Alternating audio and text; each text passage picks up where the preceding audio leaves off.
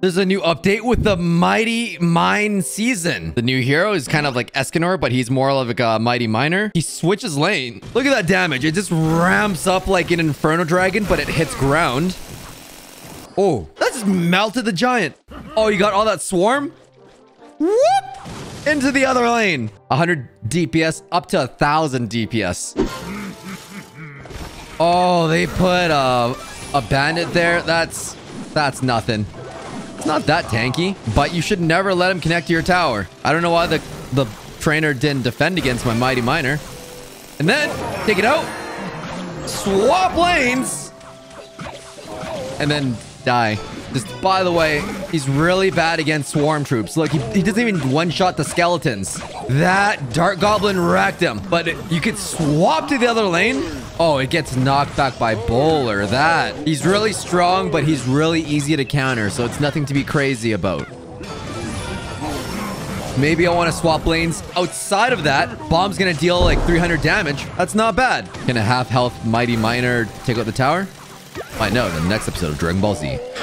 3,000 damage. That could have all been stopped with one skeleton. This new champion's looking really good, but not as good as everyone that uses code OG. Thank you. Ooj. There's a Mighty Miner tower skin at tier 10, Mighty Miner emote at tier 20, and an epic book of cards at tier 35. And badges we'll talk about in a moment, but we got the emotes and the towers now here. This shovel emote's going to be in the mining for gold challenge. The regular miner, it's going to be in the shop. And there's the season pass one. This one will be in the Mighty Miner launch party. Oh, and it's not going to be limited. Whoa. This is the depth build, everything's subject to change, but are they really giving a book of common on 5 wins? Launch party happens March 31st. There's the emote. That's nice. And of course, you're going to be able to build a deck with them. Mighty Miner draft for gems. This is going to be April 7th to the 13th. And it's 50, 30, 25, 20, 15, 10, and 5 gems. Wait, it's less and less? Okay. Supercell, are you implying the average player is bad and doesn't beat the challenge? Imagine not having infinite continues without the season pass. April 16th to 21st, you have the Mega Deck Challenge. Build 18 cards in here. Miners mine for gold. This is April 22nd to the 27th. There's the emote we're looking for. 6 wins. And then to end off the season, 2 times Elixir, April 28th to the 1st. 1 legendary token and 30 gems. They're actually giving gems in these challenges? For party mode, we've got 2v2 touchdown draft, rage, ramp up, and 3 times Elixir. Wow. That was a new intro. This is the Miner Arena. I like the details. It's simple. That's why they're giving gems, because the Mighty Miner mines for gems. That's why there's so many gems in the challenges. On the bottom, the King Tower has some mechanisms on there, some little shovels in the Princess Tower. There's the Mighty Miner logo on the top of the King Tower. That's a nice touch there. These are season pass skins. And then you have the Gem Tower that's going to be available in the shop for money, because it's gems. I love that new intro sound. There's a pickaxe in this gem one. The Princess Towers are mine carts. And there's little gem crystals. So you can see the wheels and the Princess Towers. And then in the front, there's some candles there because it's miner. This is my new favorite tower skin. I love flexing expensive skins. I don't know how much it'll cost though. And then we have badges and balance changes. They've changed the way badges work. And we have all of these different mastery card badges where you can win battles and claim rewards. Oh, for the power of the death build, I just won 5 with that. Level 1 mastery. And I got 1,000 gold for that. Hold up. Now there's different tiers of masteries too. I get experience for that. For the archer, deal 105,000 damage and I can get 200 archer cards. And then for the second mastery, hit 1750 arrows and I can get 3,000 gold. And looks like there's 3 levels of task progress and 2 tiers of mastery. The third one we're not going to get yet, but it's coming in the next update. Next update. Maybe now people will play different cards instead of log bait that they've been playing forever or TOG 2.6 since 2016. I'm not triggered, you're triggered. Whoa. You got card masteries too. All of these ones that I gained up. Woo! Got the Goblin. Got the Goblin. Deal 33,000 damage. Hit 1,000 units. That's more reasonable because the archers are ranged. How about the Giant? What does the Giant do? Tower Tapper. Hit the tower 490 times. So it's a little different for every unit. What would the arrows be? killed 10 billion skeletons. Troop Destroyer, 420 troops. You could farm that so fast with Skarmy. All right, with the Power of the Dead build, we got all of these different things. Ram Rider unlocks at level 12. Okay, it's different. Fisherman's very unique. Pull 350 troops. So if they have a special mechanic, they're going to have a special task. I wonder what the Battle Healer's task is. Of course, it would heal 120,000 health. What in tarnation would Rage be? Make 1,000 troops angry? Deal 425,000 damage with raged troops. Interesting. Rage 600 troops. You could do that so fast with Skarmy. So all these are going to have different badges and everything, and the borders are going to be more epic. Achievements. 2,500 battle achievement badge. Ramp up wins. These badges can be upgraded 6 different times. So win 25, then win 50, 100, 200, 500, and then 1,000. Sudden death wins. Double elixir. Draft battle wins. Classic challenge wins. Grand challenge wins. And the border levels up from wooden frame to not wooden frame to purple frame. Oh, there's a legend. There's 8 tiers for this achievement badge, and the final one is like a legendary glowy one that I don't have access to. I like these badges. What is the knight? What would his second one be? Play him because he's good stats for the cost? Oh, no. Receive a total of 2,800 hits from the tower. So he's a tanky boy. They want him to tank. What about for the mighty miner? So level 12 is for the first task, and then we need to get him to level 13 for the second task. Hit troops or buildings 350 times with a fully charged attack. That's oddly specific. Hit a total of 350 troops. That would be fast if you got the Goblin, Archer, Musketeer.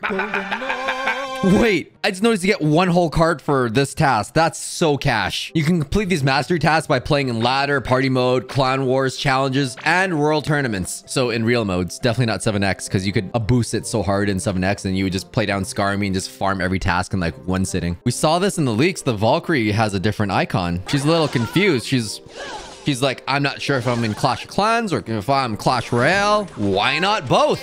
So for commons, the first set of tasks unlocks at level 7, and then the second set unlocks at level 10. For rare ones, though, the first task unlocks at level 8, and then the second task unlocks at level 11. Epics are level 9, and then level 12, and then legendaries are 10 and 13. Champions are 11 and 14. For task progress 1, you're going to get the cards. For the second task, you're going to get gold, and the third one, you're going to get 150 gems. And then for the second task, they give you gold, and then cards, and then gems. Quality of life improvement. Notice on the right side, there's no crown counter anymore. Thank you. I know when I've taken a tower, Supercell. Now it's not obstructing over there where if you need to put down troops.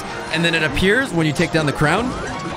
And then it fades away. Why is this such a big deal? Because Clash Royale was designed on a 16:9 aspect ratio. But now modern phones are really longer. And look at the freaking crown. It obstructs on most mobile devices now. So now, in the update, there's no crowns there. They finally have the technology. Speaking about technology, you can finally copy and paste decks in challenges and global tournaments. The UI looks more polished too, a little cleaner there. And certain devices can toggle on and off 120 hertz. Ooh, yeah.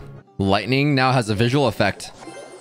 So you can't just trick your opponents anymore. They're gonna know that you misplayed 6 elixir. Wait a minute. They're buffing the Golden Knight.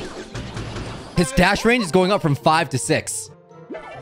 Oh yeah, he'll be more predictable, but the King Tower activation will be a little bit harder to do. Skeleton Giant, it's getting a hit speed 0.1% faster, that's 7%, and a 7% health boost. So I guess that makes him a slightly better viable win condition. Archers are gonna hit 0.1 second faster. That's 9% faster. That's a significant DPS increase. And the Ice Spirit, oh no. Slows for 0.3 seconds longer. That's 30% longer slow duration. Ice Bow just got a massive buff. Tombstone's getting a nerf though. 0.2 seconds slower spawn rate. That's 5% slower. This was too strong? Really? Okay. Ram Rider's Ensnare is going to be a little slower. It used to slow by 85%, but now it's going to slow 70%. Can't really see that because they're not moving. There it is.